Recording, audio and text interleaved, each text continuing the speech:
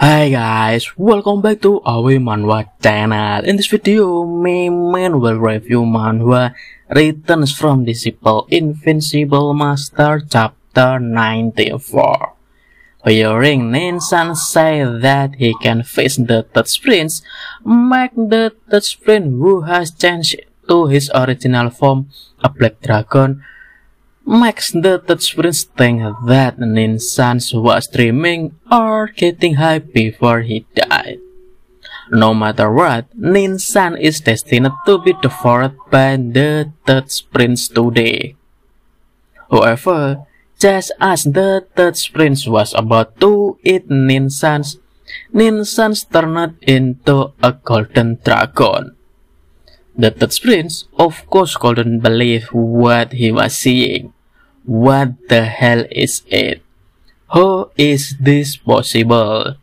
How could Ninsan turn into a golden dragon? So many questions were raging inside the third prince seeing Ninsan's transformations. A hybrid without pure blood like Ninsan's, who could he evolve into an extremely noble golden dragon? Because it would be harmless if he was frank, Ninsan told the third prince that he obtained gift dragon crystal of golden dragon from Bayu. Then, after he continued to improve, this was the result that obtained by Ninsan.